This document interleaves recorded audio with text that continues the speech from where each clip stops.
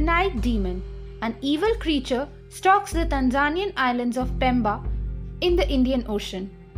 It can change shape, a bat sometimes, a human-like form at others. It prefers to come out at night, but some say they have seen it during the day. The popobawa, or batwing in Swahili, is indiscriminate in its targets. But in a common retelling, the spirit sexually assaults men. The popobawa story is rather new, only dating back a few decades from a time of civil unrest following the assassination of the country's president. The popular thinking goes that after a popobawa attack, victims must spread the word to others on Pemba. Otherwise, they will continue to be visited by the popobawa. Reports of attack sent some locals into a panic. A few years ago, a series of nighttime sexual assaults were blamed on the popobawa. Some men are staying awake or sleeping in groups outside their homes, the BBC reported in 2007. Others are smearing themselves with pig's oil, believing this repels attacks. A peasant farmer named Jaka Hamad claims he was attacked by the popobawa in 1997. He says, "I couldn't see it. I could only feel it. But some people in my house could see it. Those who have got the spirits in their heads could see it. Everybody was terrified. They were outside screaming, 'Who you?' It means the popobawa is here. I had this bad pain in my ribs where it crushed me.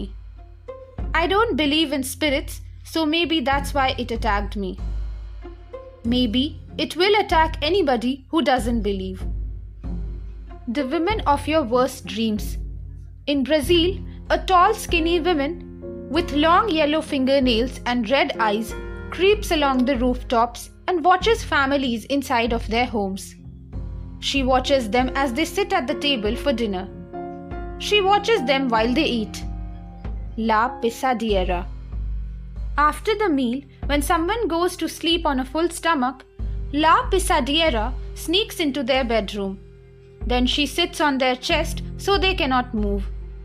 The Pisadiera that has attacked them watches them as they begin to panic. The victim's eyes partly open, but they are neither fully awake nor fully asleep.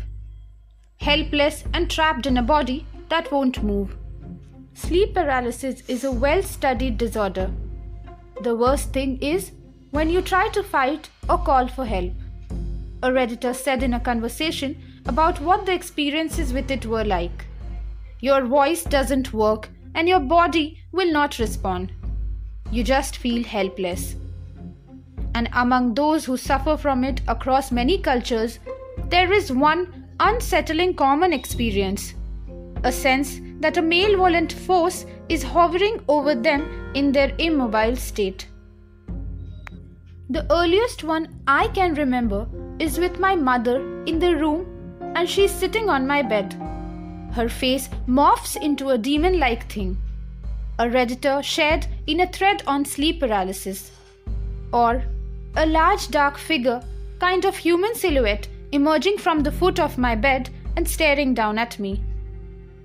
Could her mom or the silhouette have been Pisadiera? They went on. I need to stop trying to remember these things. I'm getting chills. The Weeping Woman.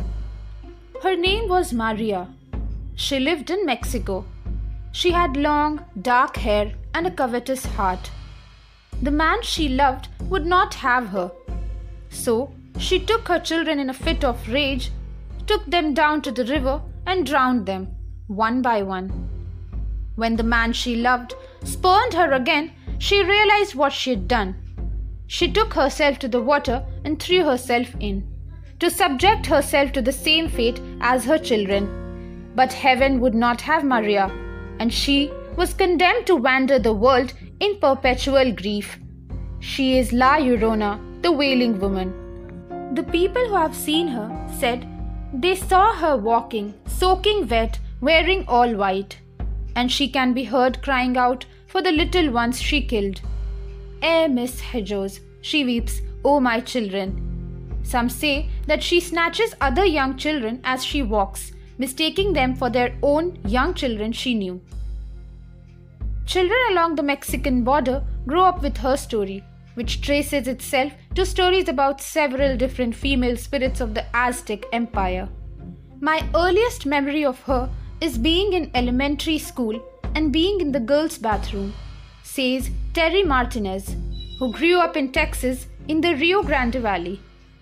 She and other young children would try to summon La Llorona in a bathroom mirror. The lights had to be out, Martinez said. The doors had to be closed. They'd splash water on the mirror and say her name 3 times. La Llorona, La Llorona, La Llorona. It was just seeing who could stand being in the dark room and seeing how long we could stand there waiting for her to come out of the sink, Martinez said. It usually ended with a bunch of little girls screaming and running out of the bathroom.